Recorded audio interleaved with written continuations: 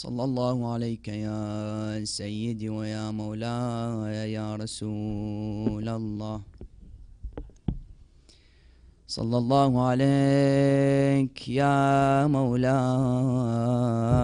يا أبا عبد الله.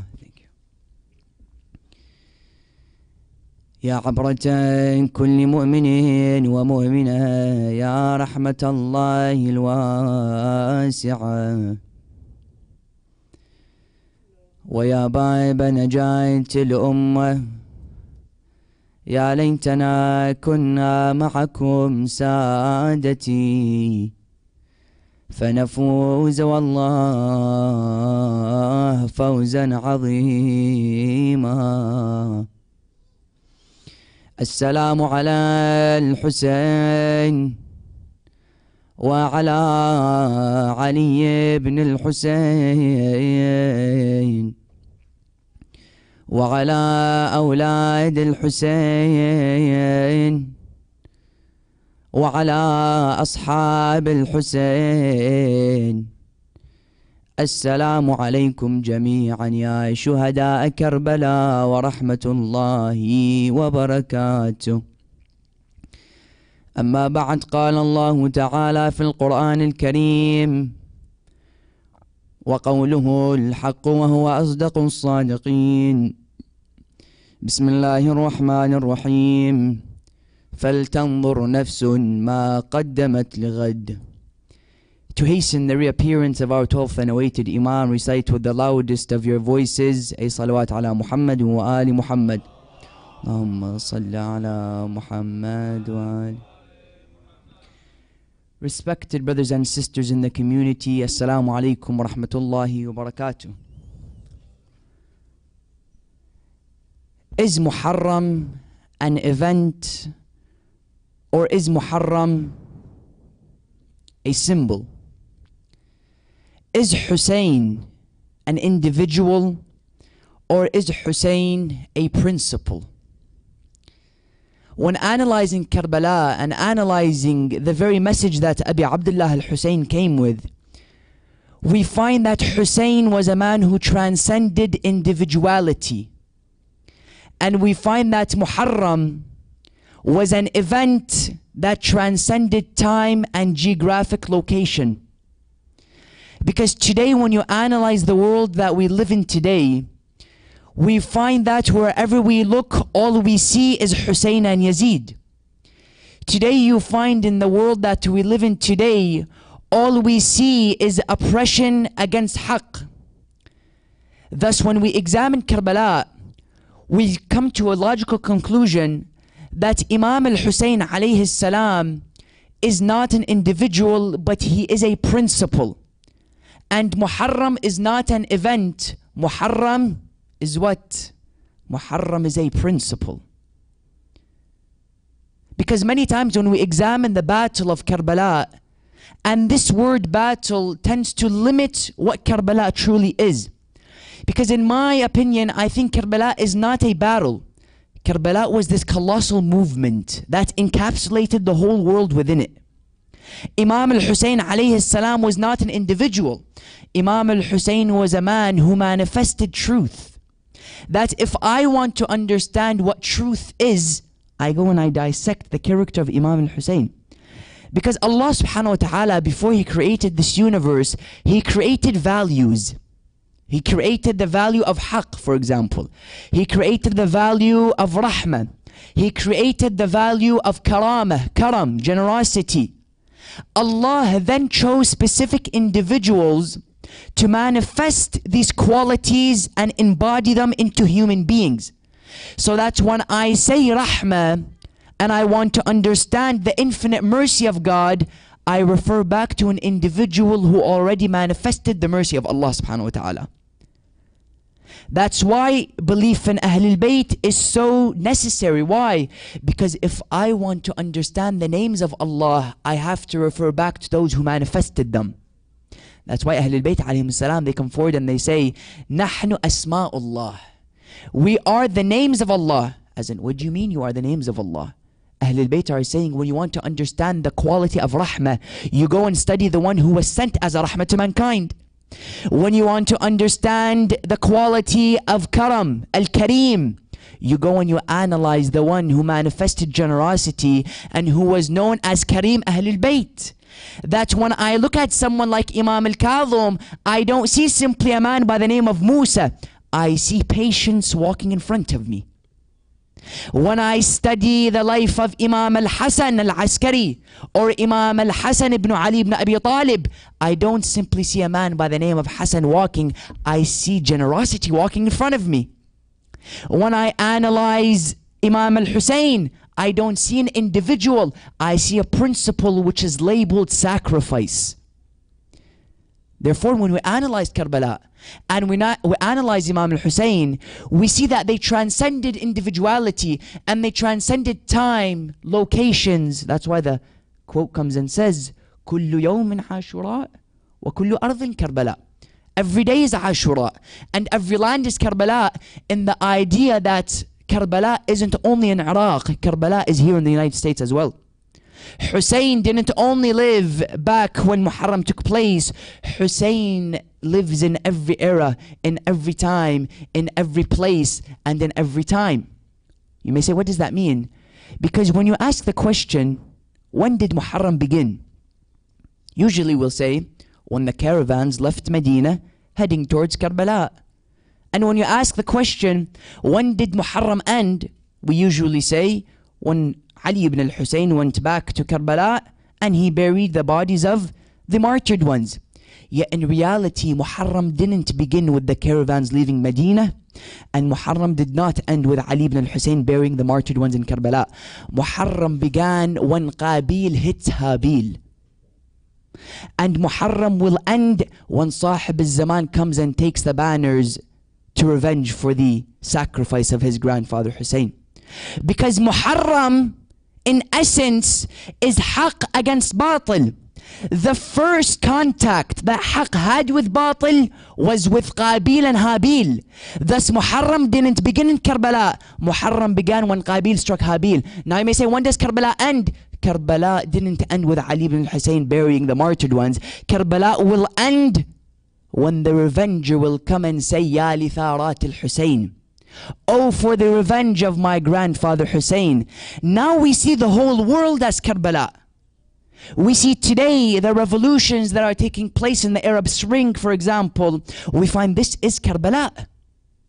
When you see injustice taking place in places such as Bahrain, injustice taking place in places such as Palestine, injustice taking place in Iraq, in Pakistan. You know, in Pakistan, there's an area by the name of Parachinar, Pakistan. The Shia in this area, they go to the Majlis of Hussein not knowing if they're going to come back alive. While we here with the grace of Allah come to the Majlis, we sit, we remember Hussein, we shed our tears for the sacrifice of Karbala, and we know for a fact we're going to go back home safely. This is a rahmah. This is a blessing. Sometimes we take our events for granted. Sometimes we take the majalis of Hussein for granted. Sometimes we take this very mimbar for granted. This mimbar is the mouth of Hussein. This mimbar is what represents the message of Abi Abdullah al-Hussein. Were it not for this pulpit, then tell me, why is it? How will the world know who Imam al-Hussein alayhi salam is? That's why you find Muawiyah and the likes of Muawiyah tried so hard with all their power, with all their strength, to corrupt this mimbar by beginning with the curse of Ali ibn Abi Talib. You know, for 200 years, they would begin Salat al-Jum'ah, they would begin all of their sermons, the first thing they would do is curse Ali ibn Abi Talib. They would say, Bismillah ar-Rahman ar-Rahim, oh Allah, curse Ali, and they would begin. Imagine. You may say, why would they do such a thing? Because they were trying to infiltrate through the system of the mimbar. They were trying to infiltrate and inject their own 2 cents worth within the majlis, so that whenever you hear Majlis Hussein, you remember cursing Ali ibn Talib. Yet until today, you find the mimbar is stronger than ever. You go today, see, while I'm speaking here about Imam al-Hussein, millions of people are remembering Imam al-Hussein all around the world. This shows it's a universal message. This shows it's a message that every human being can relate to. Yet in tonight's examination, we will ask the simple question, how can we bring Karbala to life? Because Karbala revitalized mankind. Imam al-Hussein revitalized mankind, yet today we need to revitalize Imam Hussein. Imam Hussein sacrificed himself for the very reason to bring life to the Ummah. The Ummah was dead. The Ummah's heart was cold as an iceberg. It was cold, it was dead. I mean, to have the very audacity to sit on the chest of Imam al-Hussein and to look into the eyes of the grandson of the Holy Prophet and behead him, this shows that they had hearts of coal. That when you go back to Karbala and you see the dialogue that Shimr had with Hussein, it's one of the most heart-wrenching dialogues you'll ever come across. While Imam al-Hussein was on the sands of Karbala, Shimr was sitting upon that holy chest. He tells him, Hussein asks Shimr, may Allah curse him. He tells him, Ya Shimr, ala ta'rifuni? He tells him, Ya Shimr, do you not know who I am? He tells him, Na'am a'rifuk. Anta al-Hussein, ibn Ali, bint Fatemah. He says, no doubt I know you. You are Hussein, son of Fatima, daughter of Muhammad. He asks him a very crucial question. He tells him, if you know me, why do you want to kill me? As in, if you know I am Hussein, son of Fatima, daughter of Muhammad, why do you want to kill me? Listen to the reply and you'll understand how cold of a heart Shimr had.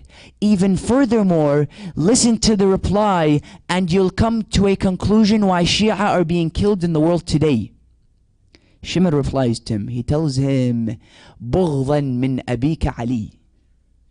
Because of the envy and hatred that I have towards your father, Ali. Today you go to places such as Bahrain. Today you go to places such as Pakistan. And you ask them, why are you killing the followers of Ali? Because we envy Ali. You may say, what does that mean? Envy Ali. Ali died 1400 years ago. How could this envy still be alive until today? Because Ali ibn Abi Talib's love cannot coincide with batil. When you love Ali, it's impossible to love batil. And when you hate Ali, it's impossible to love haqq. Why? Because Aliyun ma'al haqq wal haqqu ma'a Ali. Ali is with truth and truth is with Ali. Now today in the world today, وَأَكْثَرُهُمْ لِلْحَقِّ كَارِهُونَ. And the majority of the people in the world today hate haqq. If haqq is Ali, then it's impossible for the world to love Ali. Thus, since we have this love of Ali inside our hearts, people want to kill it because this love is what represents haqq. That's why they say there was once a man in the time of Ali ibn Abi Talib, in the time of his leadership, who was caught stealing. He came to Ali ibn Abi Talib and he was accused and trialed, and it was confirmed that he's a man who stole. Ali was following the Sharia, and Sharia says that if a stealer comes in an Islamic government, then it's obligatory to cut the tip of his fingers. They say that he cut the tip of his fingers and he went back. The enemies of Ali ibn Abi Talib came to him and they wanted to instigate him, as in they wanted to tell him, listen, it's impossible for you to love Ali now since he was the very one who cut your fingers. They wanted to say, listen, how could you love Ali and he's the very man who cut your fingers? Notice that if you were cut into pieces and you love Ali ibn Abi Talib, this love cannot go away. And if you are an hypocrite and you want to love Ali, it would be impossible. That's why Rasulullah says, Ya Ali, حُبُّكَ إِيمان وَبُغْضُكَ كُفْرٌ وَعِصْيَانٌ. Ya Ali, your love is Iman, and hating you is true disbelief and disobedience of Allah subhanahu wa ta'ala. So they come to this man, they tell him, how could you still love Ali ibn Abi Talib? He said, Ali cut my fingers because I was against batil, and Ali is with haqq, and it's impossible for Ali and batil to coincide. That when I love Ali ibn Abi Talib, when I love Imam al-Hussein, I can't love wrong. That's why I get surprised that when you find our youth in today's day and age, with the same breath that says Assalamu alayka ya Aba Abdullah is the same breath that's cursing. The same breath that's listening to music. The same eye that looks at the Quran and looks at the verses of Allah is the same eye that's looking at haram pictures once they leave the majlis. The same breath that says Ya Hussein. What does Ya Hussein mean? When you say Ya Hussein, you're making an oath with Abu Abdullah al-Hussein. You're making an ahd.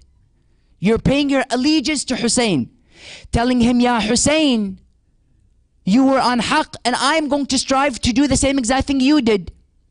That in our salah, when we say, Ihdina as-sirat al-mustaqim, guide us to the straight path. How are we supposed to be guided to the straight path if the minute we finish salah, we're backbiting or listening to music? That salah is an oath with Allah. I tell him, Ya Allah, this is for you.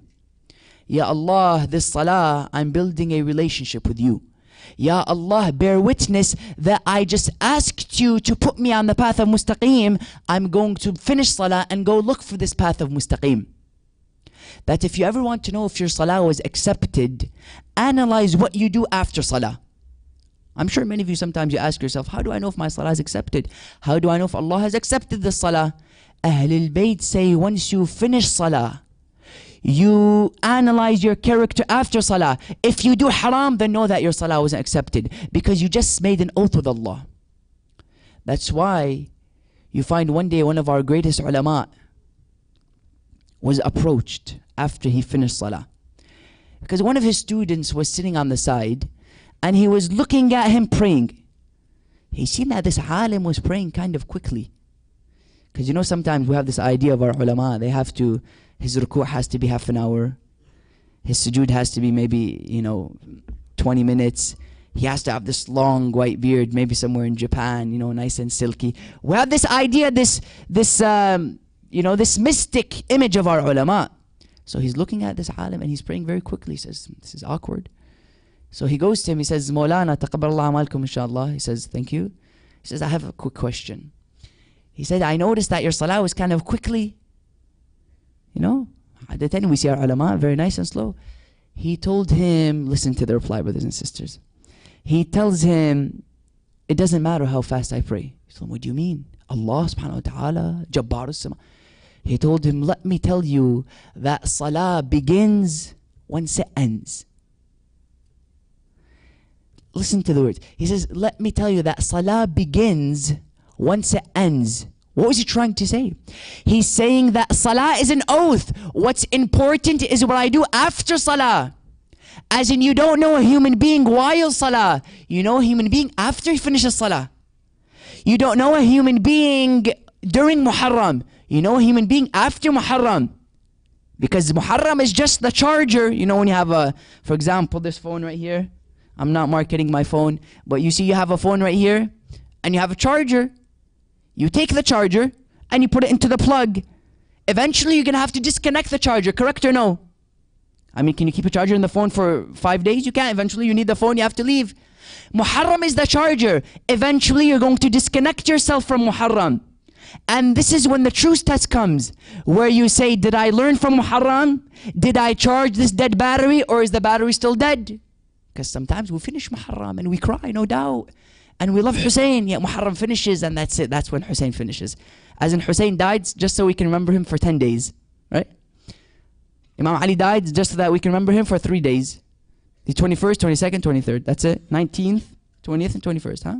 No, Hussein died to spark something to keep it going. Now the question comes, how can we bring Imam Hussein to life? There are 3 dimensions which we have to look at Karbala from, so that we can bring Karbala to life. Number 1 is Karbala in the past. Number 2 is Karbala in the present. And number 3 is Karbala in the future. There are 3 dimensions where we have to analyze the battle of Karbala. Because sometimes we just look at Karbala from one of these phases, only in the past. And we don't connect it to the present. And sometimes we connect it to the present, but we don't connect it to the future. What does this mean? The human being is only able to come to life, he's only able to know his true potential when he looks at himself from these 3 dimensions. Where he came from, where he is, and where he's going. Was it not Ali ibn Abi Talib himself who came and said, رَحِمَ اللَّهُ مْرَئٍ عَرِفَ مِنْ أَيْنِ وَفِي أَيْنِ وإلى أين. He says, may Allah have mercy on the one who knows where he came from, where he is, and where he's going. You know 3D? You know 3D picture? Sometimes we go to the movies and we watch a movie in 3D. When you look at the 2D, it's nice. But it doesn't look as alive when you look at something from 3D. You can see it, the size, you can see the dimensions of it. It's almost as if you're living the movie. We have to look at ourselves in 3D dimension. Where was I? Where am I? And where am I going? Because as human beings, we learn from the past to perfect our present and prepare for the future. Let me repeat that one. As human beings, we learn from the past to perfect our present and prepare for the future. Many of us just live in the now. Many of us just live right now. What's going to happen tomorrow? I can care less. What am I going to eat right now? What am I going to watch right now? Who am I going to go and see right now? Which movie am I going to go watch right now? Which restaurant am I going to go with my friends right now? What's going to happen tomorrow? I can care less. And then you have another one who just lives in the past. If he committed a sin, if he did something haram, his past is overshadowing his mind. He can't think clearly. A human being who wants to come alive and become 3D has to look at his past, his present, and his future. Now, what is the past? The past within the Holy Quran has been mentioned on a number of occasions. Allah, for example, in one verse says, أَوَلَمْ يَرَى الْإِنسَانِ أَنَّا خَلَقْنَاهُ مِن نُطْفَةٍ فَإِذَا هُوَ خَصِيمٌ مُبِينٌ. Allah within the Quran is constantly emphasizing on our past. Where did we come from? From where did we originate? Do you know why? Because once you know where you came from, it's impossible for you not to live a life of humility. Because many people are arrogant, self-conceited. They see nothing in life except themselves. Why? Because they forget their past. They forget from what they were created. Because sometimes the human being can be so materialistic. He reaches the highest levels of life and education and degree that he forgets that he came from a small mingled drop of sperm. The commander of the faithful puts it so eloquently that it brings tears to the hardest of hearts. He says, I'm surprised at the human being. He came past. He came from a drop of semen. He walks with feces in his stomach. He had no control on when he came. And he has no control on when he leaves. Yet he walks around like he knows everything. It's sad, brothers and sisters, very sad. Sometimes you sit down, you think about it, subhanAllah. I mean, yes, the people love me. Yes, the people are always talking to you. Yes, I may have so much money. I may have the best of cars. Yet where did I come from? Other than this philosophy, what is it that kept Ali ibn Abi Talib humble? Why? Because he knows who he is. Allah says, وَعِبَادُ الرَّحْمَنِ الَّذِينَ يَمْشُونَ عَلَى الْأَرْضِ هَوْنًا وَإِذَا خَاطَبَهُمُ الْجَاهِلُونَ قَالُوا سَلَامًا. He says, and the servants of Allah are those who walk humbly on this earth. And when the ignorant come and speak to them, they say peace. They walk humbly. وَلَا تَرْفَعْ خَدَّكَ لِلنَّاسِ.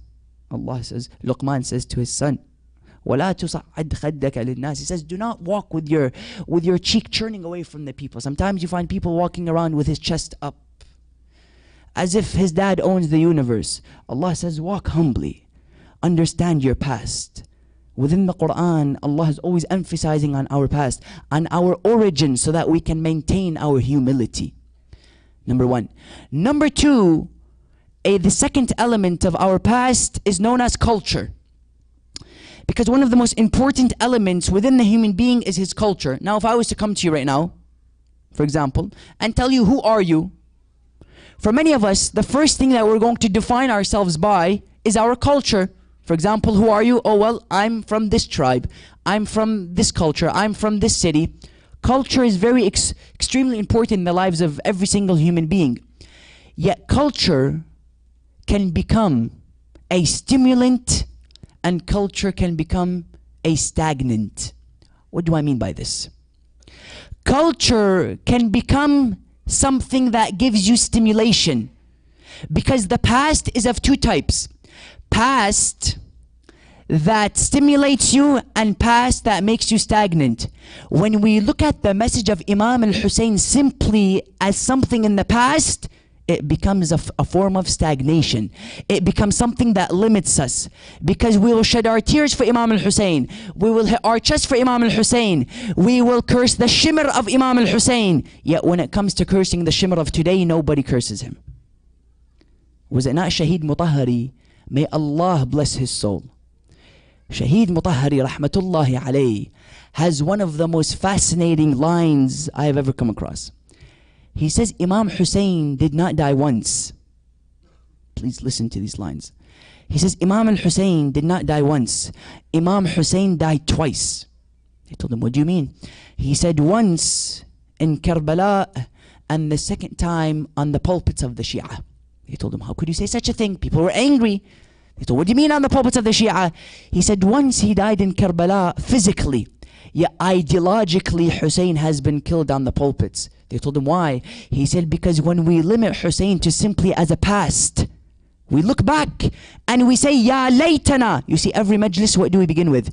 Ya laytana kunna ma'akum sadati. You know, always we begin, oh how we wish we were with you, O our masters.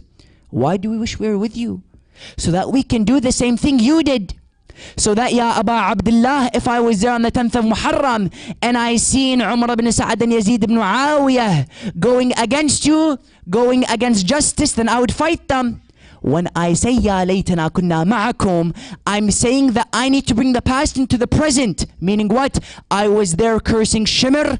Today I need to go and search for the shimmer of today. It's extremely unfortunate, brothers and sisters. We find the majority of people are professionals at cursing Yazid. But how about the Yazid of today? How about the Yazid of today? Are we not supposed to be going against him? I mean, how could you speak out against the injustice of Shimr and not speak out against the injustice of the Shimr of today? Because in every area you'll find a Hussein, and in every area you'll find a Yazid. That's why you find when Saddam, the dictator of Iraq for 35 years, when he was killing Shaheed al-Sadr al-Awwal, he made it very clear of who he was taking as a role model. Look at how Saddam took somebody in the past as his role model, and he was following the same footsteps, and he knew that there was a Hussein and Yazid in every time. When Saddam was killing and torturing Shaheed al-Sadr al-Awwal, Muhammad Baqir al-Sadr, that great philosopher, they came to him and they told him, Saddam, we understand that you're killing Shaheed al-Sadr, but why are you killing his sister Bint al-Huda? As in, what does she have to do with the message? Kill Shaheed al-Sadr and keep Bint al-Huda on the side, let her go back safely to her home. Listen to what he said. He said, I don't want to make the same mistake that Yazid did. I don't want to make the same mistake as Yazid. They told him, what do you mean? He said, Yazid was a very dumb man. Yazid killed Hussein, but he didn't kill the one that was going to carry on the message of Hussein. Hussein was killed, yet it was Zainab who carried on the message of Abi Abdullah al-Hussein. Saddam came and said, I don't want to make the same mistake. I'm going to kill the Hussein of the time, and I'm going to kill the Zainab of the time. Because a Hussein is always going to be present, and the Zainab is always going to be present as well. Thus, for me to limit the message of Islam, I have to kill the both of them. Why did he say that? Because he understood what the past was doing. He understood the mistake of Yazid. He was looking into the past, and he learned from it. Today, what do you find? Today you find many of us don't incorporate the past in our life. So you find the second form of past is culture. Let me explain this very quickly. Culture can be used as a stimulant, and it can be a form of stagnation. Because culture can be used as a barrier, and culture can be used as a bridge. You may say, how can it be used as a bridge? Cultures are beautiful. Sometimes you find excellent cultures. For example, you find Dhul Qarnayn.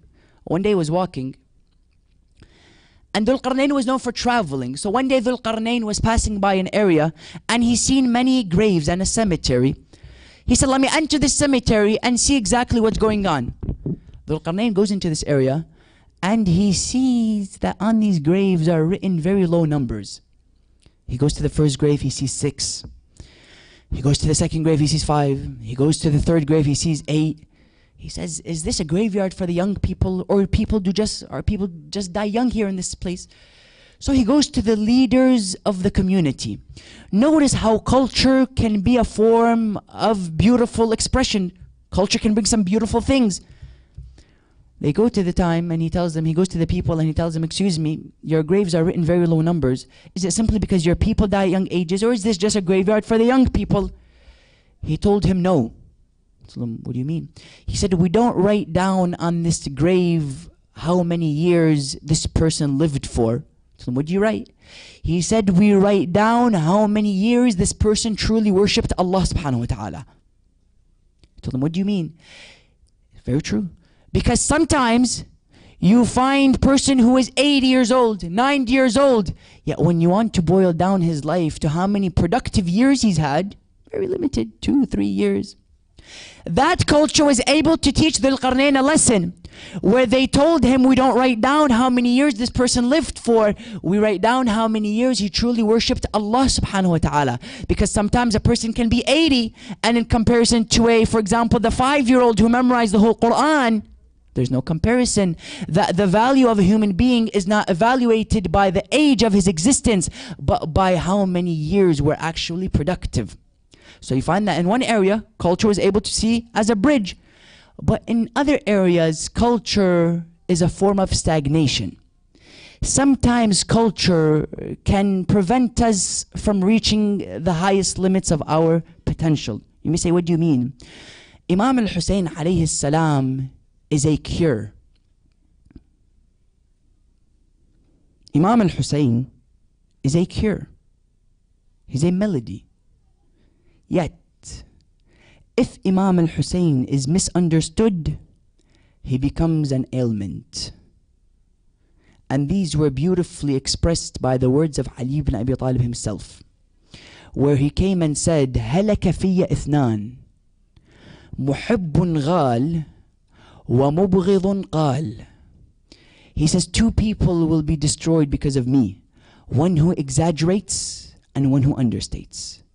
If you exaggerate in their status, then you find you're going to set Imam Hussein as an ailment in society. Why? Because now we can say Hussein did this, Hussein did that, and we're minimizing him from his true character. Let me say, what does that mean? Ahlul Bayt are stars. Allah says in the Quran, فَلَا أُقْسِمُ بِمَوَاقِعِ النُّجُومِ وَإِنَّهُ قَسَمٌ لَوْ تَعْلَمُونَ عَظِيمٌ. He says, I swear by the position of the stars. Rasulullah comes and explains what these stars actually are. He says, النجوم أمان لأهل السماء وأهل بيتي أمان لأهل الأرض. He says the stars are a source of safety for the people of the sky, and my family members are a source of safety for the people of the earth. He's saying that these stars sweared by within the Holy Quran represent Ahlul Bayt. Now, if Ahlul Bayt are stars, if you were, for example, to go and destroy a star or take the star out of his position, what is this going to do? It's going to create an imbalance in the galaxies. Ahlul Bayt are the same exact thing. They are stars, and they have been placed in specific positions by Allah subhanahu wa ta'ala. If you remove them from their position, if you put them at a higher status or a lower status, then there will be imbalance in the system of Allah subhanahu wa ta'ala.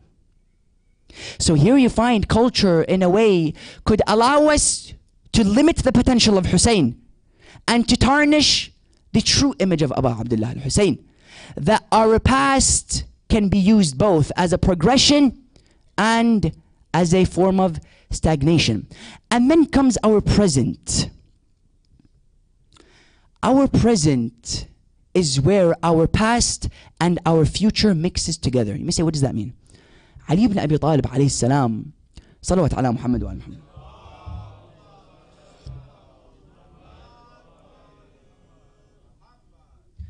Ali ibn Abi Talib was a man who was constantly mixing the past, the present, and the future in everything that he did. On the night of Khandaq, when Ali ibn Abi Talib was fighting the enemy of Allah, and he struck him, where the hadith comes and says, ضربة علي يوم الخندق تعدل عبادة الثقلين. The strike of Ali on the day of Khandaq is equivalent to the worship of jinn and ins put together. Ali ibn Abi Talib in that one hit was able to incorporate the past, the present, and the future. As for the past, Ali ibn Abi Talib was revenging for all of the prophets that came before him. As for the present, Ali was saving the religion of Islam from being wiped off the earth. And as for the future, is a very interesting one. Because a hadith come and tell us that when Ali ibn Abi Talib would ever kill somebody, he would look 7 generations into his lineage. If he found one person who was a mu'min, he wouldn't kill him. That's why in the battle of Siffin, when Ali and Malik were going towards the battlefield, because as you know, Ali ibn Abi Talib had such a relationship with Malik al-Ashtar that he says, Malik was to me like I was to Rasulullah. Imagine the relationship. He says, Malik was to me. Imagine how close was Ali to Rasulullah. He says, Malik was to me like I was to Rasulullah. Ali ibn Abi Talib would do a dual combo when they would go to the battlefield of Siffin. It's as if Malik would turn his back and Ali would turn his back, and their backs would be against each other, and they would go towards the battlefield. So Malik, while they're fighting, there is a conversation that goes place between Malik and Ali alayhi salam. Malik tells him, Ya Ali, I killed the same number of people as you. He tells him, you may have. How do you know? He said, because whenever you killed somebody, you said Allahu Akbar, and I counted how many times you said Allahu Akbar. He said, that's true, but there's a difference between the people I kill and between the people you kill. He said, when you kill somebody, you simply wipe him off this earth and you don't know who he is and where he came from and where he's going. Yet when I kill somebody, I look 7 generations into his lineage. If I find one person who was a follower of Islam, I wouldn't kill him. You see, he took the future into perspective. That Ali ibn Abi Talib on that hit of Khandaq, and he was killing that enemy of Allah. He took the past into consideration because he was revenging for the prophets. He took the present into consideration because he was saving the religion of Islam at that time. And he took the future into consideration because Ali does not kill anyone except if he looks 7 generations to his lineage. And if there is one person who is a mu'min, he wouldn't kill him. Salawat ala Muhammad wa ala Muhammad.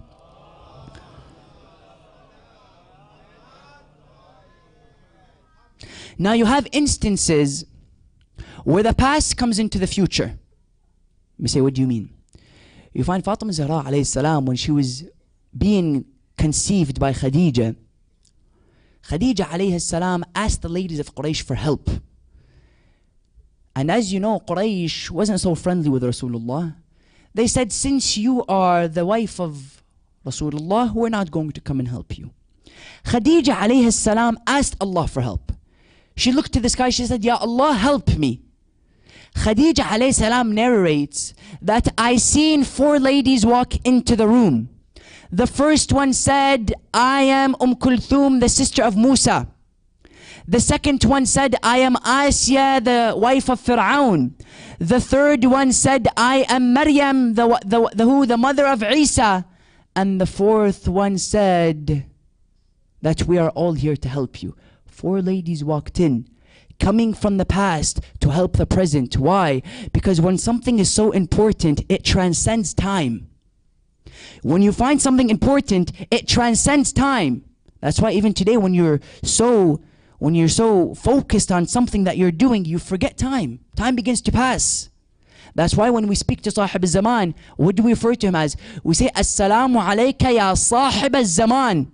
What does that mean? As in many times we say it. But what does Sahib al-Zaman actually mean? We say, peace be upon you, O master of time. Meaning what? Meaning time is a tool for Sahib al-Zaman. Because when something has importance, when something is so crucial in the eyes of Allah, it begins to transcend the realms of time. That you find in the instance of Fatemah, the past came into the present. Now you find sometimes the present goes into the past. Ali ibn Abi Talib has a narration where he says, كنت مع الأنبياء باطنة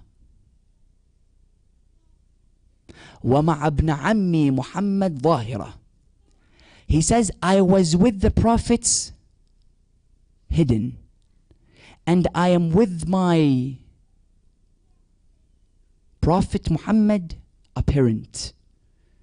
Imam Ali ibn Abi Talib in these words is making clear a very crucial and important element.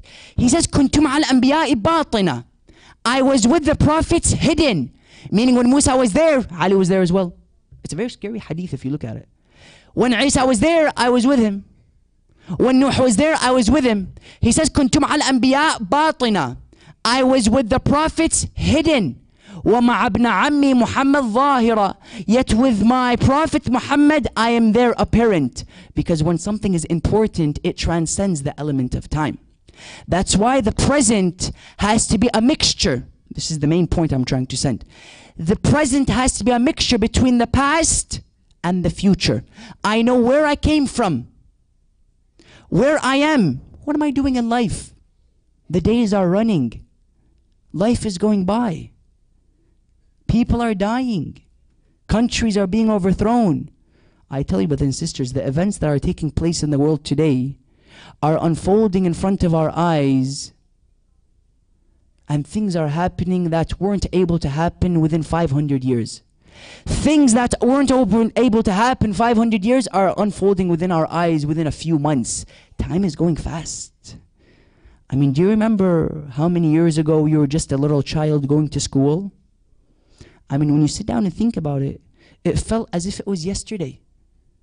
Just the other day, I was still a baby in my house. I wasn't married. I was still going to high school. Of course, I'm still a baby, you know. I'm still going to high school, and but I'm speaking to the older generation. Think about it. Just a few years ago, you were a child with your parents. You were going to school, you were studying. You were depending on your parents for food.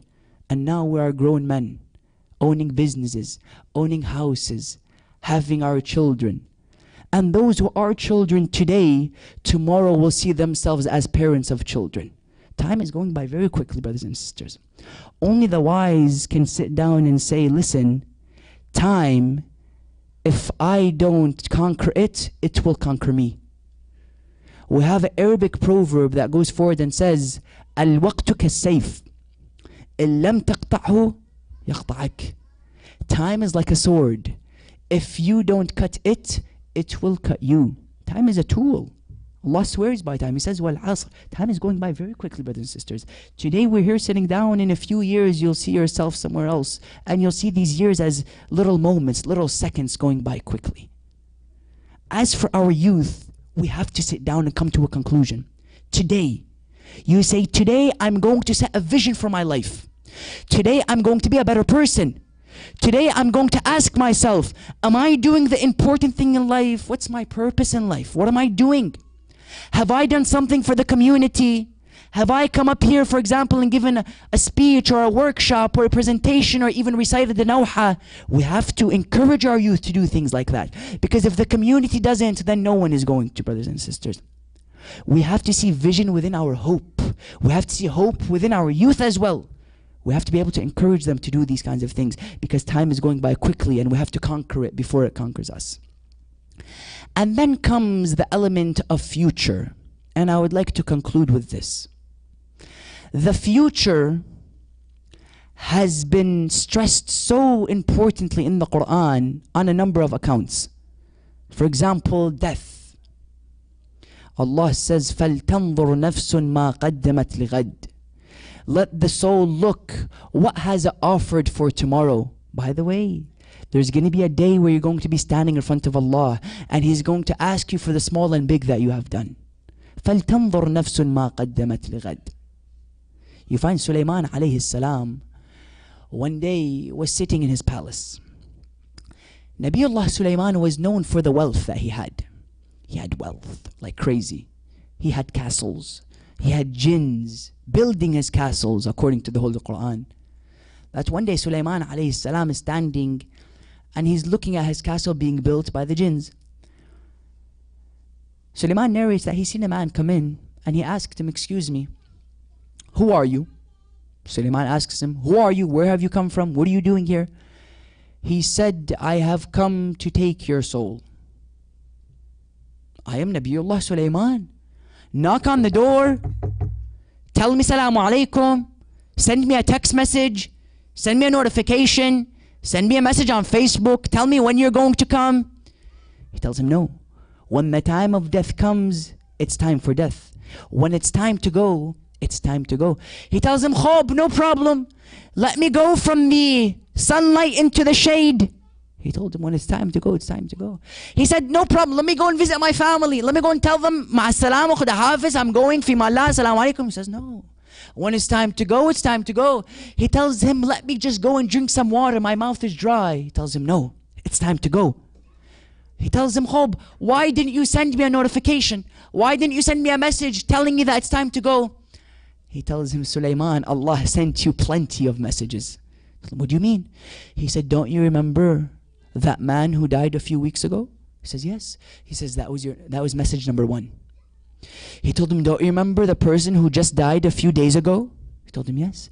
He told him that was message number 2. He told him, didn't you hear of your relative who just died a few moments ago? He said, yes. He said, that was message number 3. He tells him, Sulaiman, I have been sending you message after message, yet you have been oblivious of them. How many times have you come and attended Majlis Aza or funeral for somebody, and you look at that casket and you go back home thinking as if it was just a cultural gathering? Sulaiman learned a lesson. He said, whenever I go into a gathering, whenever I go into a funeral, I see that casket as me laying inside there, because there will come a moment where you will be in that casket and others will be sitting on top of it crying about you. كُلُّ نَفْسٍ ذَائِقَةُ الْمَوْتِ. Every soul shall taste death. That when I take death into perspective, I am enhancing my vision of the future. When death is always on my mind, this material means nothing anymore. This phone means nothing anymore. My house means nothing anymore. My $600 watch means nothing anymore. My business means nothing anymore. Ali ibn Abi Talib was one of the few men who had the ability to put sand in one hand, gold in another, and not see the difference between the two. Ali ibn Abi Talib, they would come to him, they would put gold in one hand and sand in another. He would tell them, Ya bayda, ya safra, ghurri ghayri. O silver, O white, referring to silver and gold, deceive other than Ali, for I have divorced this world 3 times. طلقتك ثلاث. I have divorced you 3 times. I'm done with you. When death is always on my mind, everything becomes clear. I see you as a human being. This envy, how many brothers and sisters in our community are envious of each other? How many brothers and sisters in our communities have this hiqd, this hasad? They see somebody successful, they can't handle it. They see somebody having something they don't have, it just burns inside of them. It eats up their heart. They can't handle it. That when death becomes something clear, I begin to take the future into prospect. And that's why when it comes to Imam al-Hussein alayhi salam's message, you find likewise it had 3 phases: the past, the present, and the future. As for the past, Karbala was a tear. As for the present, Karbala was blood. And as for the future, Karbala was a smile. As for the tear, Karbala was initially tears in the eyes of the prophets that came before Karbala. Because did you know that every prophet cried about Karbala? Nabiullah Nuh shed his tears for Karbala. Ruwayat say that his name was Nuh. لِكُثْرَةِ نَوْحِهِ عَلَى الْحُسَيْنِ. Because of how much he did Nawha for Imam al-Hussein alayhi salam. Ibrahim was one day passing by Nainawa, and he trips over a stone and he begins to bleed. He turns up, he tells him, Khuda, Allah, have I done anything wrong? I am your friend. I am Khalilullah. He tells him, no, Ibrahim, you haven't done anything wrong. Yet the very place where you fell is where your grandson Hussein is going to be killed, and I wanted your blood to be mixed with his. Adam alayhi salam cries for Karbala. They say Adam alayhi salam was once in paradise, where the verse comes and says, وَعَلَّمَ آدَمَ الْأَسْمَاءِ, and he taught Adam the names. Some ahadith come and say that the names were 5. The first name was Muhammad. The second name was Ali. The third name was Fatemah. The fourth was Hassan. And the fifth was Hussein. He told him, Ya Allah, whenever you say Muhammad, I feel happiness inside of me. Whenever you say Ali, I feel happiness inside of me. Whenever you say Fatima, I feel happiness inside of me. Whenever you say Hassan, I feel tranquility inside of me. Yet that fifth name brings tears to my eyes. That fifth name brings sadness into my heart. He told him, Na'am ya Adam, because this Hussein is the man that all prophets are crying about. They say there was a Nabi by the name of Ismail ibn Hizqil. This Ismail was tortured to such an extent in his time that they say they ripped the very skin off his face. They say while Bani Israel was torturing him, Jibreel was descended by Allah. He said, Jibreel, go and ask him if he needs any help from me. Jibreel goes to him. He tells him, Ya Ismail, Allah sends me to you. He says, if you need anything from him. He tells him, no, from you I don't need anything. He told him, why? He told him, all I want is one thing. I want you to resurrect me on the day where Hussein is resurrected so that I can fight with him. He told him, what do you mean? He told him, Li uswatun bil Hussein ibn Ali. He said, I have an example in Hussein, son of Ali. He said, Hussein was tortured, is going to be tortured to such an extent. There's no comparison between him and the skin that's being ripped off my face. Let me take him as an example. This is before Hussein came into existence. Yet Hussein was a tear in the eyes of the prophets. And then Hussein became blood. Karbala, number 1, was a tear. Number 2, it was blood. Where it actualized into physical contact. It became serious. Hussein was killed. His blood was shed. Now the dream of the prophets was actualized. It became something real in front of their eyes. And then Hussein was a smile. 3 stages: a tear, blood, and a smile. This smile represents Imam Sahib al-Zaman. Because yes, we cry about Imam Mahdi, but we should use these tears. We cry about Hussein, but we should use these tears as fuel of motivation to prepare it for Sahib al-Zaman. As in, these tears could fall, but if they are not put into 3 prospects, past, present, and future, we simply see them as emotional tears. We need not crocodile tears. We need tears that serve as fuel and gasoline to keep us going, preparation for Imam Sahib al-Zaman. That's why you find prophets would cry about Hussein. Zakaria alayhi salam once asked Allah. He told him, Ya Allah, what does this kaf, ha, ya, ain, sad represent? Because Zakaria had a son by the name of Yahya. Yahya was so relevant and similar to Imam al-Hussein that you find Yahya had this only name. The only person who was named Yahya was Yahya. And the only person who was firstly named Hussein was Hussein. Yahya and Hussein were very similar. So Zakaria asked Allah. He told him, Ya Allah, what does this kaf, ha, ya, ain, sad represent? He told him, فَأَمَّا الْكَافَ فَهِيَ كَرْبَلَاء. He told him, as for kaf, it represents Karbala. He told him, فَأَمَّا الْهَاء, it represents هَلَاكَ الْعِتْرَةِ الطَّاهِرَةِ. He told him, as for the ha, it represents the tragedies and tribulations that will befall al-Muhammad. He told him, as for the ya, it represents Yazid ibn Muawiyah, the oppressor of Aba Abdullah al-Hussein. He told him, فَأَمَّا الصَّائِدْ فَهِيَ صَبْرُ الْحُسَيْنِ عَلَى الْأَذَى.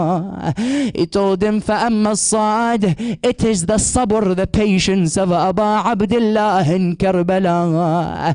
He told him, Ya Allah, pray that Imam al-Hussein will choose me as one of his soldiers. Yet you find, brothers and sisters, that Karbala is going to end as a smile, because the blood of Hussein is going to be fuel for the revolution of Sahib al-Zaman.